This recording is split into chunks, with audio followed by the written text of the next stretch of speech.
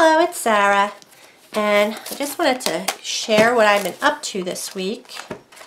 Playing more with the FW acrylic ink. I got two more colors at Hobby Lobby. I got the gold, and this is what it is, by Daler Rowney. This is the, let's see, primary colors. But I got this one, which is,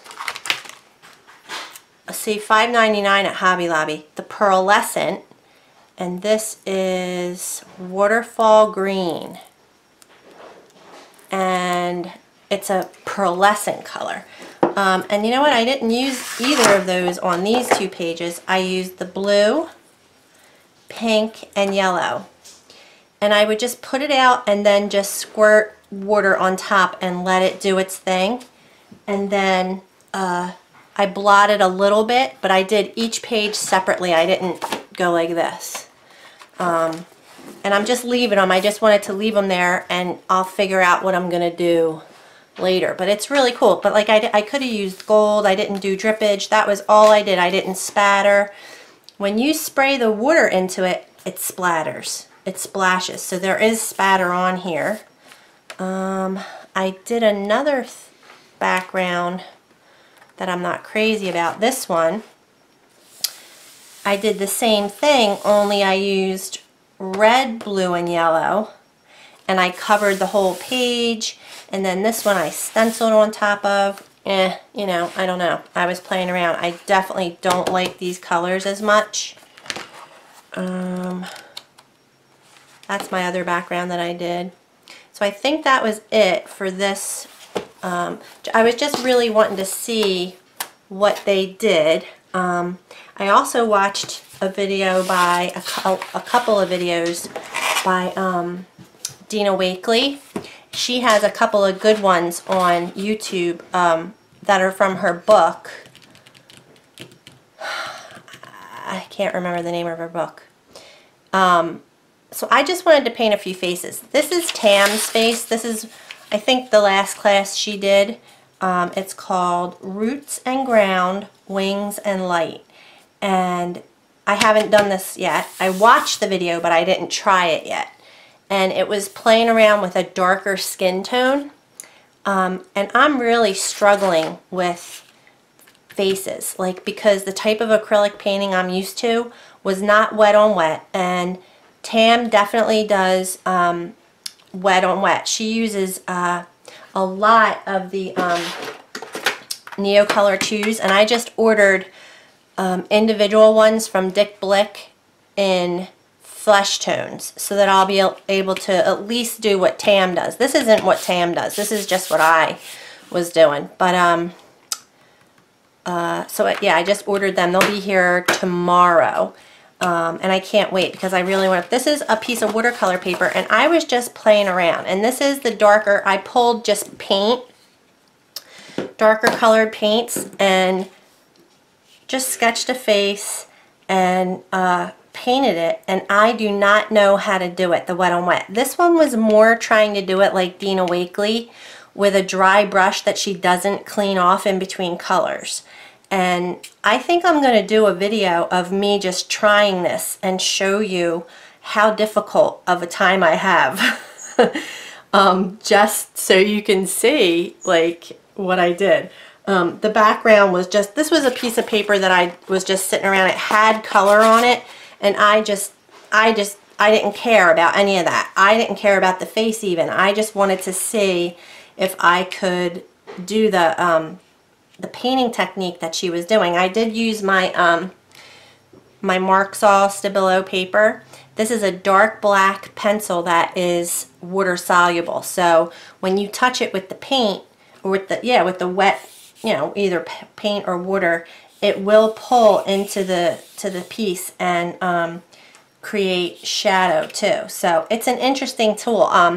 You know who used this first? It was Kate Crane, when I did her class, Journal Soup. And it's cool. It's cool. Like, it's just a cool tool to have for mixed media. But I mean, I'm telling you, these faces are really tricky. So then this is my other one, and she's absolutely crooked. Like, look how her eye goes this way. Her head was supposed to be tilted, but then her chin went straight, so it should be this way. But I mean, it is what it is, and I just still painted it. This one I tried to do more floating and see if I could control the way it looked based using my old techniques. So I drew the face, and then I just painted it in a solid color, like probably, I think I used toffee, like a light kind of skin tone color, Caucasian skin. And then I just started shading, and I used like shading color and went around the edges and just tried to put it where it would be. And I mean, it is what, it's not, I mean, it's not horrible. You can kind of see shading and highlighting and stuff, but I really don't know what I'm doing. And it's frustrating. It's very frustrating. To learn new things can be quite frustrating. But these are two totally different people, aren't they? Like, I don't know what those type of eyes say. Like, what is she? She's just kind of chilling. I don't know. She doesn't look angry. But this one kind of looks a little happier. I really don't know. But it's just been so nice here this week. I haven't been spending any time in my craft room. I did finish my, or I'm up to date on my mixed media morsels, so I did that. And they're not perfect. Like, this was the circle page. Come in a little bit.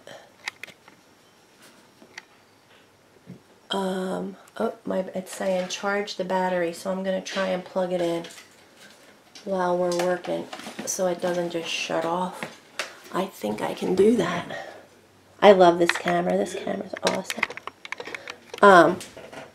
Alright, I'm all plugged in.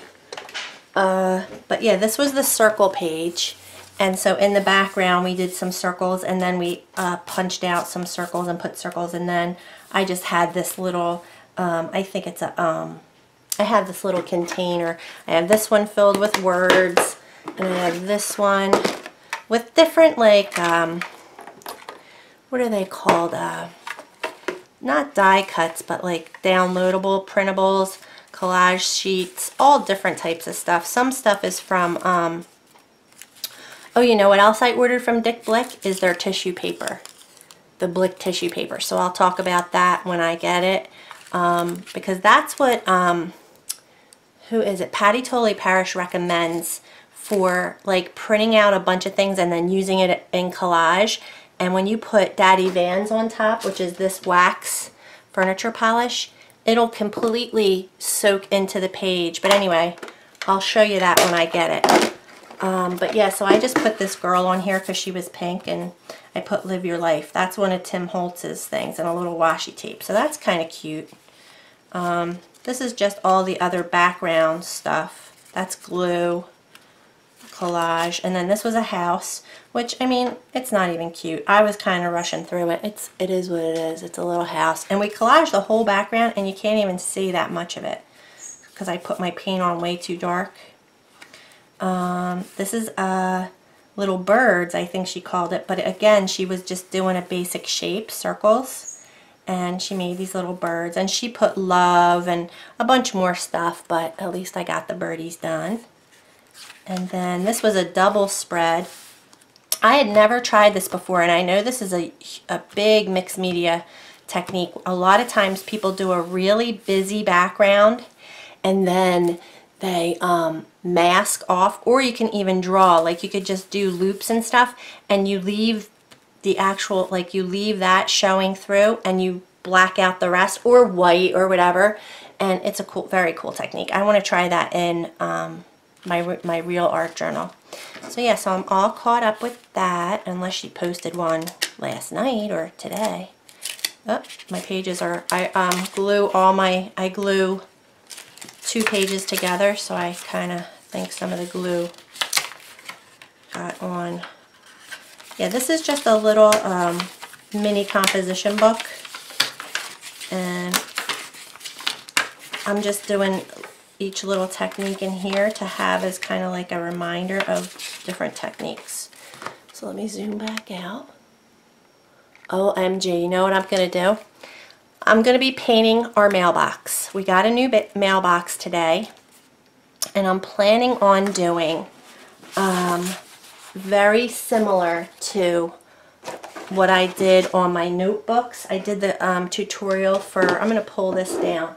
I have this canvas, so I'm planning on doing something like this.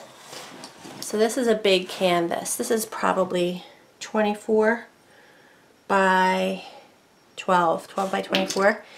And I think my mailbox is going to be very similar. I'm going to have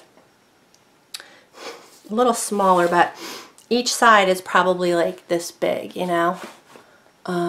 So I'll do a house on one side and this on the other. Like I'll just split this into 2 sections and do it, and then on the top, the whole top of the mailbox will just be sky with clouds. I think it's going to be cool. I have a painted mailbox now that I did years ago, but it's kind of broken. I mean, it's lasted like 20 years, but the clip doesn't clip anymore, and so we got this really strong one this time, and so yeah, I'm looking forward to that. Maybe I'll take you with me on that. We're just gonna sand it down and metal prime it, spray it with a metal primer, and I'm sure it's already primed because it's supposed to be out in the weather all the time, but because I'm painting on it, I don't know. I just want the paint to adhere because right now it's really shiny. And then I'm going to paint it. And you know what? Maybe I wonder if I should try and do this mixed. I don't think I'm going to do a mixed media background. I think I'm just going to do, but it looks so cool. I kind of want to do a mixed media background and have it textural and stuff, but we'll see. I might not be able to. We'll see. We'll see. All right, you guys, I just wanted to touch base. I don't know, I haven't felt that inspired lately to do a specific thing, so hopefully something will come to me. And if not, I'll just be sharing my mailbox with you guys. All right, and maybe I'll do a face. I think I'll do a face with you too when I get my colors, my Neo Color 2s. All right, thanks for watching.